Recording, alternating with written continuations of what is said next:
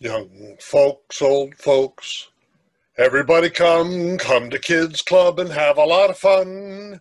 Please check your chewing gum and raisins at the door, and we'll tell you Bible stories that you never heard before. Hello, children. I'm Pastor Ted. Get ready. I'm going to read the Bible. You're going to hear a story. Our story is Jesus' parable of the lost sheep found in Luke 15.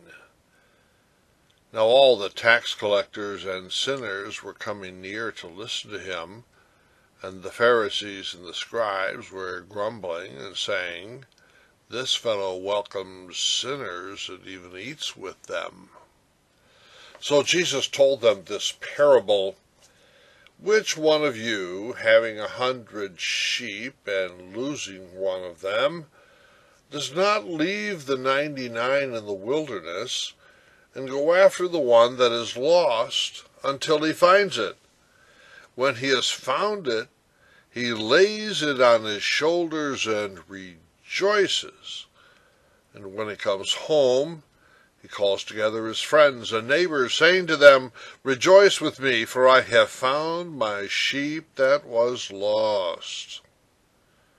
Just so, I tell you, there will be more joy in heaven over one sinner who repents than over 99 righteous people who don't need any repentance. Well, that is Jesus' parable of the lost sheep. Young folks, old folks, everybody come to Kids Club and have a lot of fun.